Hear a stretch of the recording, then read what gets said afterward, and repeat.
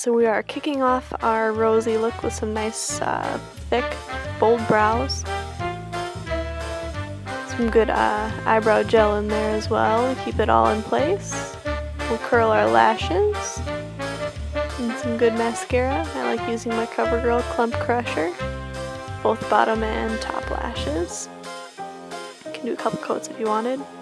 And then we're mapping out our liquid liner spot here. I just got a plain black eyeshadow and a skinny angled brush, eye makeup brush from e.l.f. And this one doesn't have to be perfect. So we're coming back in following our guide with the liquid liner. This one's the Physicians Formula Eye Booster.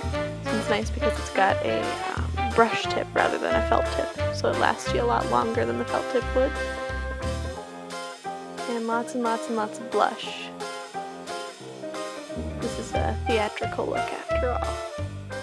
Alrighty, and then this would not be a good Rosie look if we didn't have a good orange-red lipstick to top it all off. You want to over-dry your upper lip just a little. 40s were all about a big bold lip. This one here I'm using as a NYX Liquid Matte Lipstick. There's my Freya do, wondering what in the world I'm doing. Got a good set of blue chucks, high-waisted, wide-legged jeans, and I tucked my chambray shirt into them. Make sure you double cuff the sleeves.